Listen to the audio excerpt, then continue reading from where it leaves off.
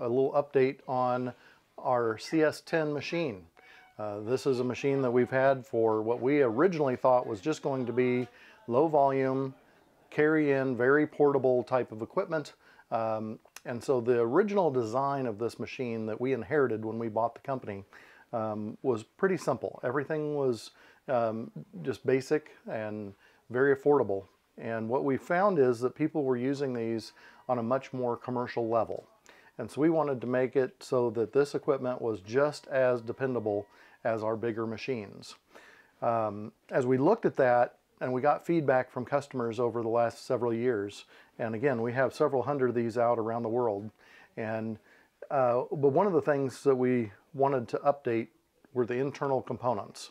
And there were a few updates to the cabinet as well. So when you get this machine, the idea is in the box, we're going to have just a couple things that are going to need to get installed in order to perform.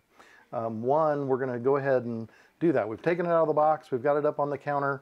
I'm going to go ahead and hinge the lid out of the way. That's our dust cover. And then I'm going to install the manual brake. So I'm going to go ahead and put 2 screws in through the holes that are existing on the side of the cabinet. Then this is our brake, and then again has a corresponding couple holes that we're going to go ahead and install inside the cabinet. Then we have nylon locking nuts. We're going to thread those on by hand to make sure that we don't cross thread or do anything wrong.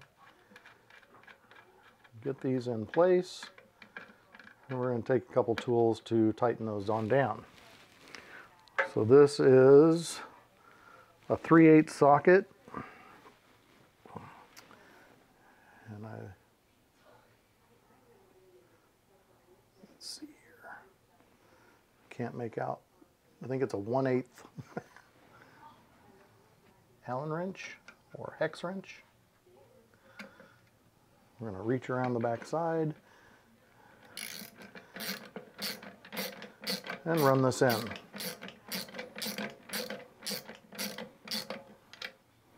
We'll do that to both of the fasteners. Now I didn't run that up super tight yet. I went ahead and got it started.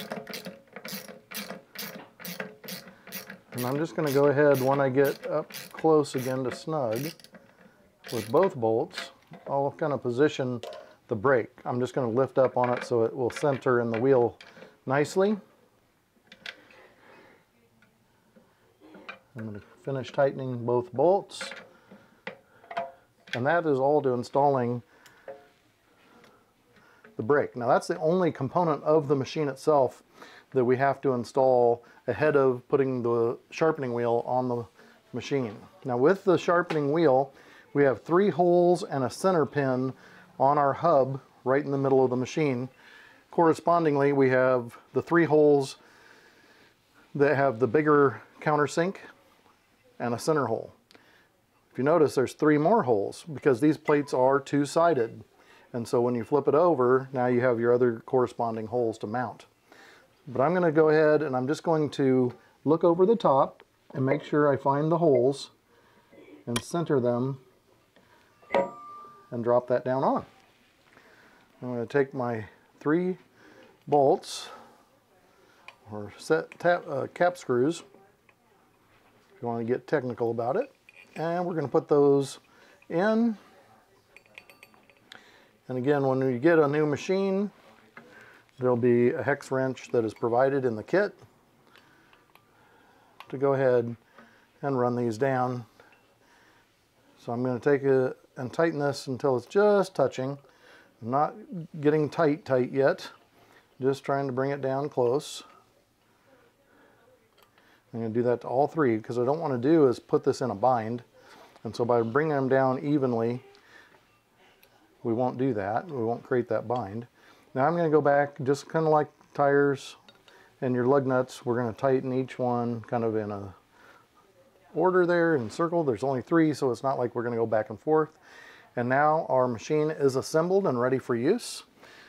Other applications here, we have an on-off switch on the front, and it's lighted. It'll tell us that we're running. And then we also have a variable speed control. So right now it's on the low setting, and as I turn the wheel, we're going to pick up the speed. Now we're running right in that 900 RPM on the low speed and about 1900 RPM on the high. These machines are good for sharpening anything from a small trimmer blade all the way up, and so then the Barber Beauty adjustable blades, along with any detachable size blade, including the wide blades. Really works well for those. The only blades that we don't highly recommend on this are the horse, cattle, and sheep blades for that industry.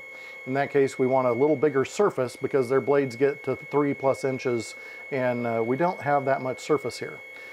On all those others, even your wide blades for the pet grooming and veterinary industry, they work great.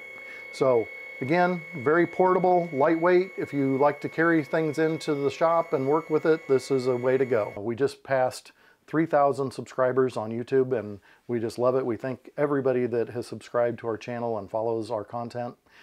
If you have questions and other things around the content that we provide, even if it's different content, something that you would like to see us do, please include that in your comments or send us a message through our business page on Facebook, things like that, ways that we can communicate back with you.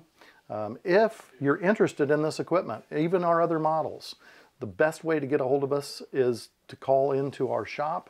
The number here is 866-963-1990, or locally 515-963-1990. You can also find this equipment on our website. Go to the Nebraska Blades section, and that will take you out to or sharpening section, and you'll find those pieces of equipment and prices. So again, we really appreciate all your attention and that you've taken time to watch our content.